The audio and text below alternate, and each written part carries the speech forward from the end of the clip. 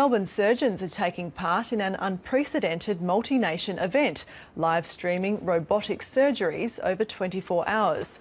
The surgeries are performed one after the other over a 24-hour period and live streamed on webcam.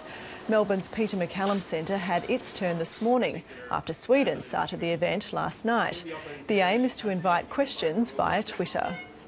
The typical questions from the public are, I think, understandable. It often relates to how quickly they'll get home after surgery, will they experience any discomfort, will their cancer be cured.